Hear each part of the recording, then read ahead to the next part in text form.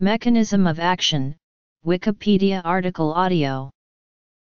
In pharmacology, the term mechanism of action refers to the specific biochemical interaction through which a drug substance produces its pharmacological effect. A mechanism of action usually includes mention of the specific molecular targets to which the drug binds, such as an enzyme or receptor.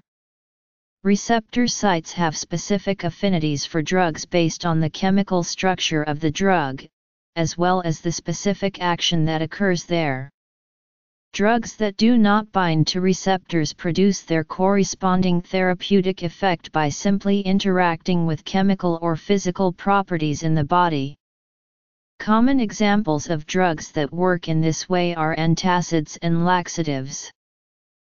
Why mechanism of action is important. How mechanism of action is determined. Microscopy-based methods. Direct biochemical methods. Computation inference methods. Drugs with known mechanisms of action. Aspirin. Drugs with unknown mechanisms of action. Versus mode of action. In comparison, a mode of action describes functional or anatomical changes, at the cellular level, resulting from the exposure of a living organism to a substance. Elucidating the mechanism of action of novel drugs and medications is important for several reasons. Bioactive compounds induce phenotypic changes in target cells, changes that are observable by microscopy, and which can give insight into the mechanism of action of the compound. With antibacterial agents, for example, the conversion of target cells to spheroplasts can be an indication that peptidoglycan synthesis is being targeted, and filamentation of target cells can be an indication that FTSZ or DNA is being targeted. In the case of anti-cancer agents, bleb formation can be an indication that the compound is disrupting the plasma membrane.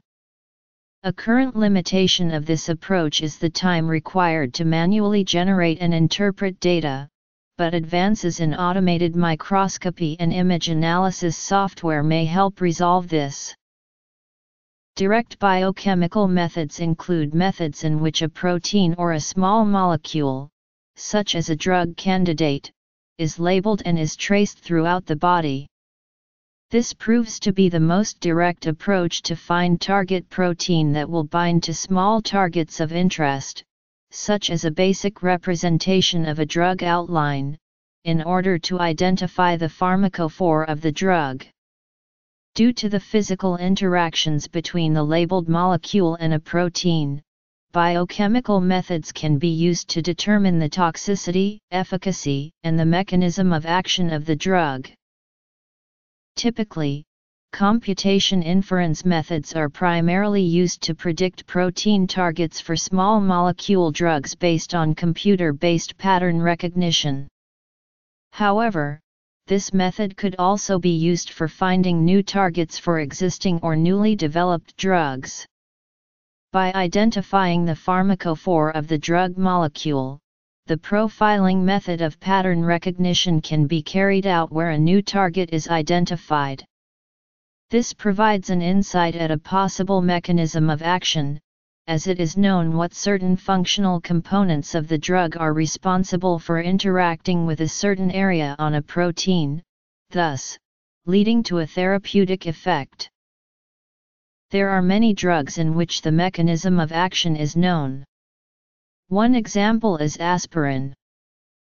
The mechanism of action of aspirin involves irreversible inhibition of the enzyme cyclooxygenase, therefore suppressing the production of prostaglandins and thromboxanes, thus reducing pain and inflammation.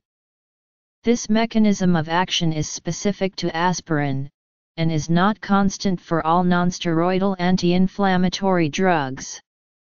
Rather, aspirin is the only NSAID that irreversibly inhibits COX-1. Some drug mechanisms of action are still unknown. However, even though the mechanism of action of a certain drug is unknown, the drug still functions. It is just unknown or unclear how the drug interacts with receptors and produces its therapeutic effect. In some literature articles, the term mechanism of action and mode of action are used interchangeably, typically referring to the way in which the drug interacts and produces a medical effect. However, in actuality, a mode of action describes functional or anatomical changes, at the cellular level, resulting from the exposure of a living organism to a substance. This differs from a mechanism of action, as it is a more specific term that focuses on the interaction between the drug itself and an enzyme or receptor and its particular form of interaction, whether through inhibition, activation, agonism, or antagonism. Furthermore, the term mechanism of action is the main term that is primarily used in pharmacology, whereas mode of action will more often appear in the field of microbiology or certain aspects of biology. In the case of anti-infective drug development, the information permits anticipation of problems relating to clinical safety. Drugs disrupting the cytoplasmic membrane or electron transport chain, for example, are more likely to cause toxicity problems than those targeting components of the cell wall or 70s ribosome, structures which are absent in human cells. By knowing the interaction between a certain site of a drug and a receptor, other drugs can be formulated in a way that replicates this interaction, thus producing the same therapeutic effects. Indeed, this method is used to create new drugs. It can help identify which patients are most likely to respond to treatment. Because the breast cancer medication trastuzumab is known to target protein HER2, for example, tumors can be screened for the presence of this molecule to determine whether or not the patient will benefit from trastuzumab therapy. It can enable better dosing because the drug's effects on the target pathway can be monitored in the patient. Statin dosage, for example, is usually determined by measuring the patient's blood cholesterol levels. It allows drugs to be combined in such a way that the likelihood of drug resistance emerging is reduced. By knowing what cellular structure an anti-infective or anti-cancer drug acts upon, it is possible to administer a cocktail that inhibits multiple targets simultaneously, thereby reducing the risk that a single mutation in microbial or tumor DNA will lead to drug resistance and treatment failure. It may allow other indications for the drug to be identified. Discovery that sildenafil inhibits phosphodiesterase 5 proteins, for example, enabled this drug to be repurposed for pulmonary arterial hypertension treatment, since PDE5 is expressed in pulmonary hypertensive lungs.